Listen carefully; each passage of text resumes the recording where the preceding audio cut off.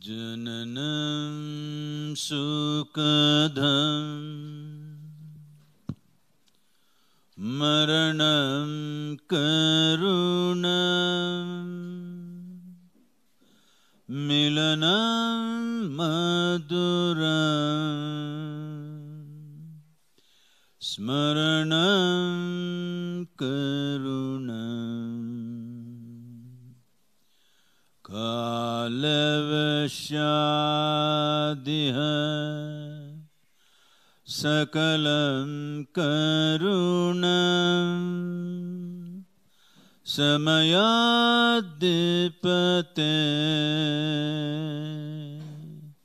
Akilam Karunam.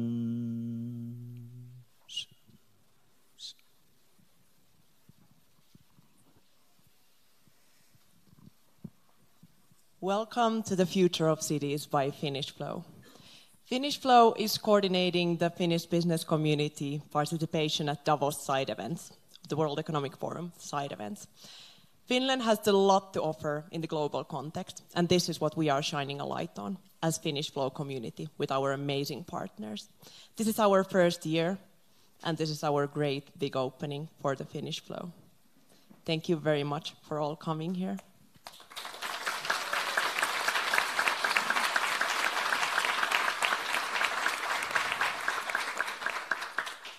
And now when we're entering the flow, I would love to introduce our dear partner, Future of Cities, Tony Cho. Thank you, Jana. Thank you, esteemed guests. Thank you, Deepak. Thank you, Elena. Thank you, Sadhguru. What a phenomenal experience today of transformation, aligned thinkers, working on global transition to a more regenerative future. At the Future of Cities, we are aiming to impact the lives of 1 billion people through innovations in the built environment. And today I'm hopeful and so grateful to my partners from Finnish Flow and to be part of this beautiful Finnish community of innovators and impact investors and technologists and visionaries. It's a true honor, and I can only imagine and dream together with you guys what the future will hold. Thank you so much. Thank you.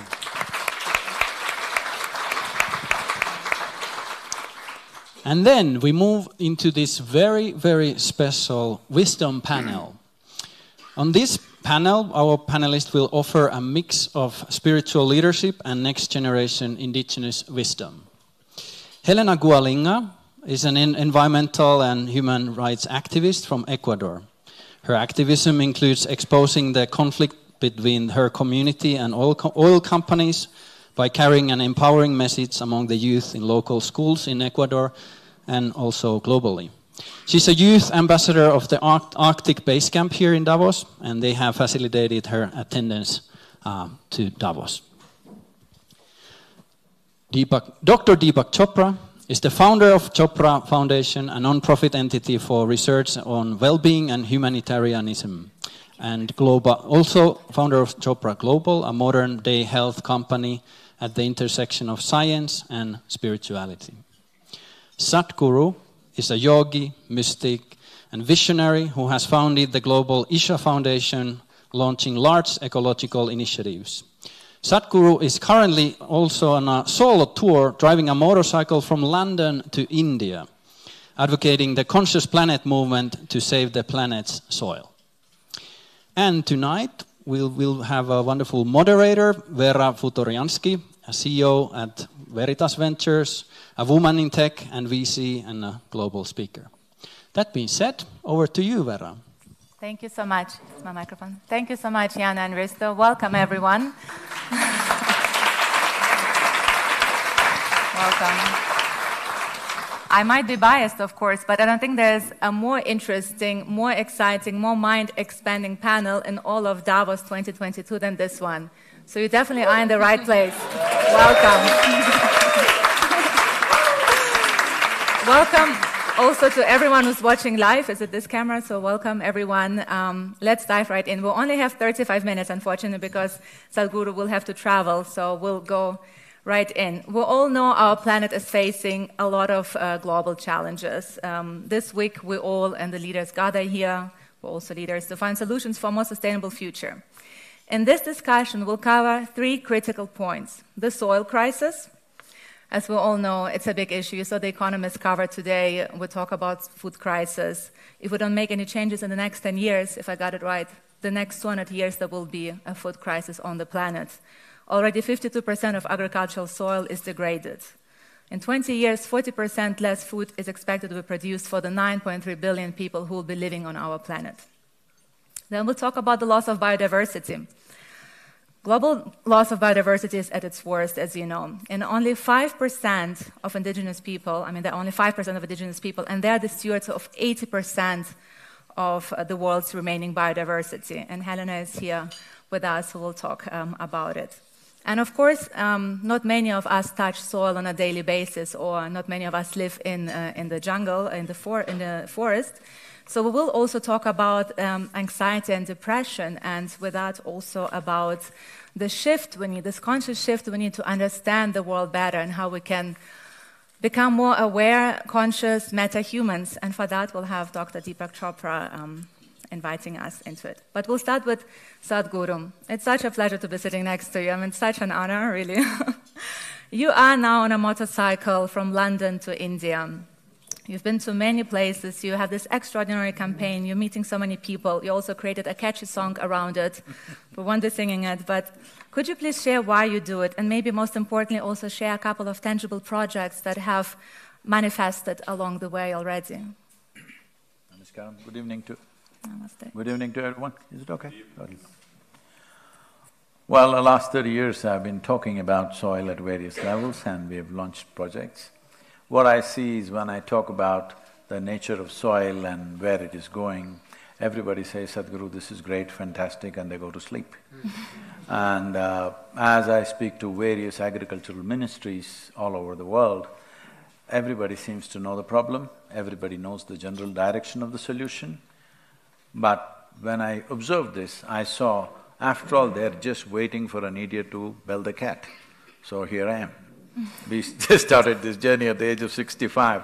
Riding 30,000 kilometers is an insane project, but we have completed 65 days and I'm still here, and I have done 467 events in the 65 days. Wow. And the social media metrics is showing that about 2.1 billion people have addressed soil in the last 65 days since we started the movement. The idea of this movement is to move at least 60% of the adult population on the planet to be concerned about soil, to say something about soil. Because in a democracy, the only currency is numbers. If the numbers are there, every government will move. At the same time, we have to understand this, that not in a single nation has ever 60% of the population has stood up and expressed their concern for some long-term well-being of their nation or their children or anything like this. They're asking for trinkets, they want 1% tax reduction and they're getting it. Nobody has ever asked. So this is what we are trying to do now. We want 60% of the population, adult population, to express concern for long-term well-beings. Why this is important is, we elect governments for 4 to 5 year terms. So you give them a 4-year mandate, and naturally they are focusing to fulfill that in 4 years, whatever they can do. Nobody wants to invest in something which will bear fruit after 15, 20 years, because whenever political leaders make an attempt to address long-term well-being of their nation, they lose the election next time. This has been the history of political life on this planet. Changing this is very important, that large number of people, over 60%, when they say that they're concerned about it, now governments feel comfortable to invest long-term. We have written to 730 political parties on the planet to include soil as a part of their manifestos, soil ecology as a part of their manifestos, because all the manifestos are only about tax cuts, this rebate, that rebate, never really long-term well-being. Why is soil such an important thing?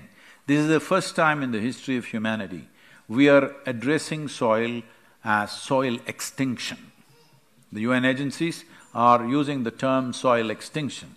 Extinction means you always thought it's either a dinosaur or a dodo, but we are talking about soil extinction. And in 85% of the nations that I have spoken to, still agriculture ministries are addressing soil as an inert substance. It is very important that first of all we recognize soil as the largest living system, not just on this planet, in the known universe. A handful of soil has over 8 to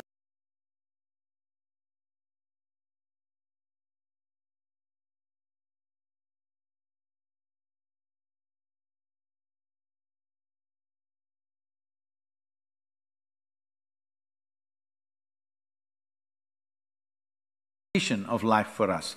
We are just a consequence of what is happening in the 15 to 18 inches of soil.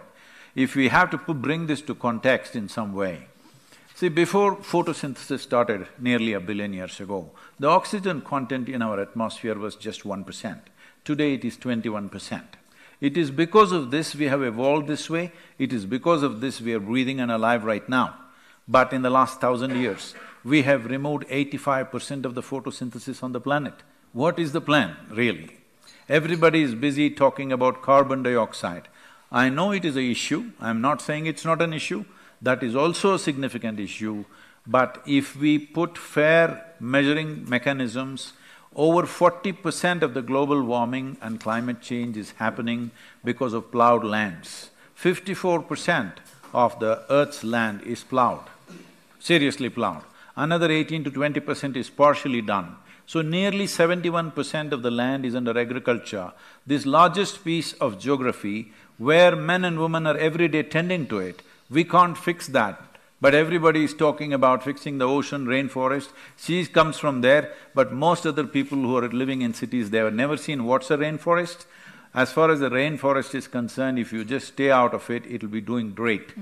There is no need for anybody to have a project for that. Forest is something that's managed itself for millions of years, it can last for millions of more years. It doesn't need our help, it just needs some respite from us. But agricultural land is part of our nourishment process, it is part of our economic process, and this is where the real problem is, and that's not been addressed. This is why the Save Soil movement, as I said, 65 days we are on, another 30+ days are there. So we want to get this to 4 billion people so that every government on the planet responds to this. What is the way out? This will always be the thing, I can leave the simple policy we've done. One important thing we need to do with soil is, we need to separate soil from the rest of the issues that we are trying to handle. Right now I've looked at the European Common Agricultural Policy, it's too complex. By the time you implement this, there will be debates and debates for another 10 to 15 years' time before actual application comes, because this involves major industries, major lobbies in the world. It's not going to work like that. But if you talk about enhancing soil organic content, there is nobody on the planet who's against it. Not fertilizer industries, not pesticide industries, nobody is against it. Everybody is for it, because rich soil is the fundamental of rich life and good life for us. A healthy soil and healthy life are inextricably connected, there is no way about it. This is very simple, this does not need any great amount of technology, this doesn't need any great amount of financial outlays, it just needs that. Right now we are facing a wall. If we face the door and we are committed to going through the door, in the next 10 to 15 years we can make a significant turnaround. We have prepared 193 soil policy handbooks for 193 different nations, considering their latitudinal position, their soil types, their economic conditions and their agricultural traditions, because even if you have all the science, you cannot turn the agricultural traditions around overnight, it takes a certain amount of time, you have to work with this. These things have been presented to the nations. I addressed COP15 just last week in Cote d'Ivoire, and the response has been great. 74 nations have signed up for Save Soil policy right now, and it is a way forward. We need all of you to enhance the message. Do not think this is my project, this is not my project, you don't have to talk about me. Talk about soil, make sure everybody talks about soil, because this is where our future is. There are many other issues in the world, I'm not saying they are not important, they are important, but first we have to be alive to handle other issues. If soil starts degenerating, right now 27,000 species per year are going extinct, organisms. It is a slide. It is expected in 25 to 40 years, we will get to a place where even if we want to regenerate the soil, we will not be able to do it because that will be the level of biodiversity loss. In my gut feeling, I don't have any science for this, in my gut feeling, this slide will not remain a slide. At some point it will be a tumble.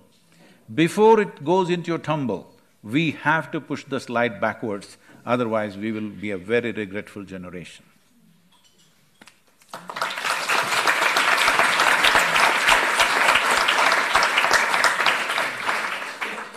Thank you so much. And without soil, we won't have nutritious food. I think even now 90% of food has lost its nutrition. And I would like, before all those 150 leaders leave this room, I'd like for them to have almost like a call to action. What can everyone do on an individual basis? Because many of us think our individual actions don't matter and something big has to be done. But as little as for the climate change, not leaving your flower on the floor in the hotel and not having needed, a clean towel every day. So maybe about the soil we can also speak. What can an individual do on an individual basis? What can we do, each one of us, to save soil? See, the moment you say that everybody want to roll up their sleeves and go and fix their kitchen garden, that's very cute, but that is not a solution. We've passed that stage. We've passed that stage where I do something wonderful, you do something wonderful, and there will be a solution. We have well passed that stage. We should have done this in 70s. You can't be talking about this in 2022, let's do something little and be happy.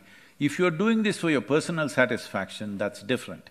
If you're doing it for a solution, right now, unless this is enshrined in the policy of the world, there will be no solution because you're addressing 71% of Earth's geography. This is not going to be fixed by me doing something cute in my house and you doing wonderful things. Even if you have 10,000 acres of land, if you fix it, it's still not a solution because there is no guarantee the next generation will do the same thing for you unless it is made a law. When I say a law, see, in urban lands there are laws. If you have 10,000 square feet of land, you cannot build a 10,000 square feet of building. They will allow you to build 6, 7, 8,000 square feet. But if you have 10,000 acres of land, you can plow every inch of it, turn it into a desert in 10, 15 years' time, nobody will ask you, why have you done it? Should this change or not? Thank you. Helena, thank you so much for flying all the way from Ecuador. It's really a pleasure to have you here with the beautiful earrings. I was just checking if she used those feathers to fly here. Beautiful though. Thank you. No, we don't bring enough. I mean, we're here in Davos, and it's historically has been pretty much people of one color making decisions. We don't bring enough indigenous people to the table. I think it's so important to have people at the table whose lives we decide upon.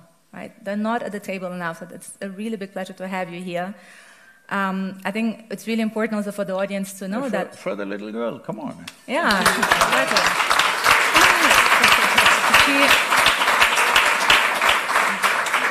Helena did use fossil fuels to fly. Well, but we need to hear her voice. Just kidding. So yeah, she's representing indigenous women. I'd like for you to speak about indigenous women in a second, about the role you play. I think important for everyone to know, and Helena will speak more about it, that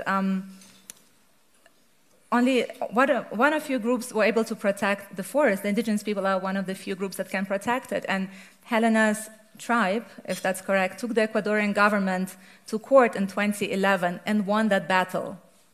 I mean, that sink in, to win the battle. To international court. It's a first of its kind. Could you please tell us a little bit more about it, and especially what role the indigenous women play in it? Yeah, of course. Hi, everyone. Thank you for being here. It's a pleasure to share this panel with you. I come from a community called Sarayaku in the Ecuadorian rainforest. I grew up there, and I also partly grew up in Finland. But when the year I was born, which is in 2002, an oil company entered my community without my people's consent. And there was this immediate response to this, which was, no, we don't want you here. We had already seen the devastating impacts that the oil industry would have in the Amazon rainforest, what it would do to our health, what it would do to our water. We have really horrible examples of what the oil industry's activities lead to in the Amazon. So we had this very clear idea of we don't want the oil industry here. And this is 20 years ago when no one knew what the Amazon rainforest was, basically. There was no media covering this. There were no international NGOs, governments, nothing working in the Amazon or to protect the Amazon. So we were a community of 1,000 people facing two of the biggest powers of my country, which is the government and the oil company. My people knocked on every door they could find, which was taking them to a small court in the region. When that didn't work, they didn't accept the case. They took it to the national court. They did not accept the case. And 10 years later, in 2012, we were able to take the Ecuadorian state to international court for violating our human rights and for not respecting our rights to our territory. This was the first one of its kind in not just the Amazon, not just in Ecuador, but in Latin America. So this changed the entire future of indigenous people's rights and our right to our territory across Latin America, not just in my country. So and the indigenous women. Yeah.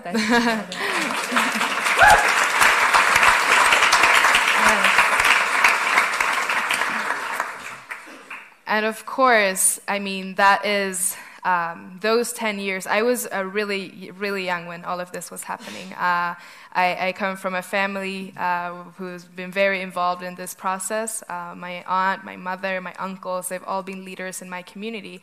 So I was always kind of running around. My mom was a leader at the time. I was someone who would never leave my mom's side, so I was attending all her meetings from the age of 4 until now, whenever I can. And, you know, yeah, we had a really strong leadership from the women in the community. And the women were actually the first ones to say no when the proposal of the oil companies came. They were the first one to say, no, we don't want this for our children. We don't want our children bathing in oil. That's what they said. So it's really important to understand this relationship that women have, not only to land, but the entire rainforest, the entire ecosystem. And as you were saying before, we indigenous people, we only make up 5% of the world's population, but we have 80% of the world's biodiversity in our territories. But inside of this statistic, these numbers, those territories are taken care mostly by women. So it's really, really important when we're talking about these things in these spaces that we actually have a gender lens, because climate change impacts women more in so many ways. And the violence that comes from the oil companies and the state is always going to affect women more. But women are also the ones that are the custodians of these lands. And my sister always says this. She says, we have an experience as indigenous people when we're facing extractivism, when we're facing racism, but indigenous women have one specific experience of all of this. And that is something that is really important to be aware of. Yeah. Thank you. We're protecting our Mother Earth. Thank you.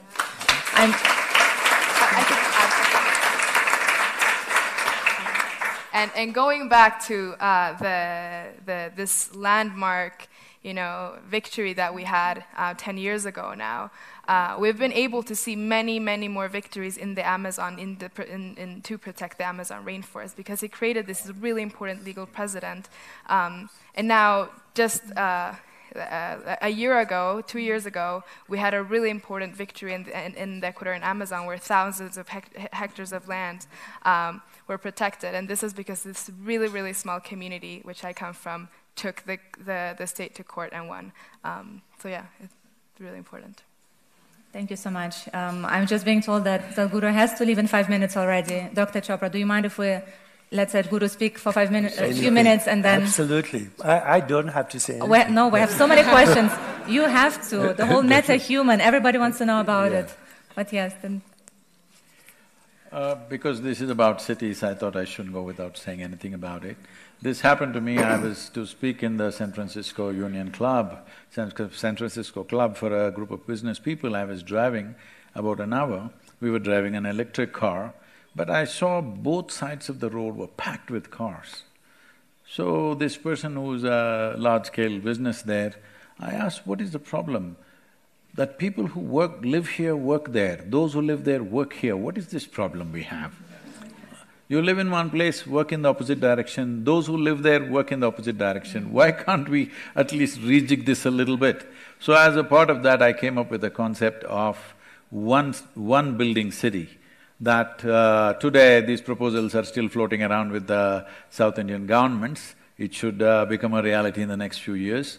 That is outside the city, go 30, 40, 50 kilometers away from the city, 50-acre land, only 1 acre you build, you can build 50 to 100 floors if you want. These remaining 49 acres will be completely eco-friendly, enough forest, enough agriculture if you wish to do. You can grow enough fruits and vegetables that you need for this community. Up to 10,000 people can live in the city. We capped the city as 10,000 is a limit for a city, don't have to be 10 million. It's such a mess, these 10 million cities. 10,000. The major cities that we have could be slowly converted into really cultural attractions where people can come once in a week, in the weekend or whatever. Whole week you don't have to start your car, completely no wastage going out. We have designed cities like this. I feel this should be the future because if you do not urbanize rural areas, the urban centers are becoming more and more chaotic and senseless, and the amount of power and the amount of requirement that is there, the ecological footprint of an urban center is too heavy. This will not happen unless investment shift. Right now the numbers, somebody was telling me here that 72% of the world's investment is in 31 cities on the planet. With this, how do you expect people to be farming in another 30 years? We did a survey in India, out of 63% of Indian population which is in farming right now, not even 2% of the farmers want their children to become farmers. This is where food security problem is. Unless we create urbanized villages, unless we make it attractive for people to live on the land, most people, as they get qualified, they will all pile up into the cities. I think this is something we must avoid. Those of you who are looking at the future cities must definitely address this issue.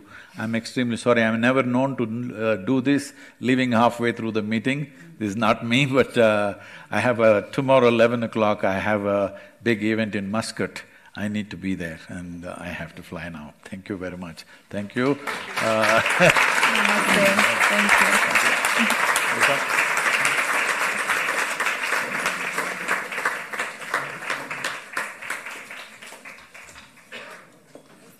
I'll just move closer to you and we'll continue.